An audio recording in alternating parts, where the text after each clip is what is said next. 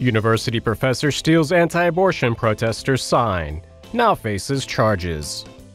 This feminist studies and porno professor is facing assault charges after stealing a protest sign from a 16-year-old anti-abortion demonstrator. Her name is Mireille Miller-Young, and she teaches at the University of California at Santa Barbara. According to her own statement given to police, Miller-Young said she found the anti-abortion sign offensive due to its graphic nature. An argument ensued, but it's all good because the heated debate took place inside the university's free speech zone. Miller-Young admits in the police report that she grabbed the sign from the young protesters' hands. Asked if there had been a struggle, the professor said, "I'm stronger, so I was able to take the poster."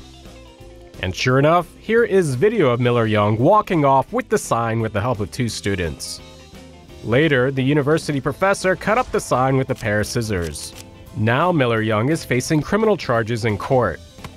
Congratulations, professor. You just got trolled by a 16-year-old. Do you think the professor overreacted? Leave your thoughts in the comments.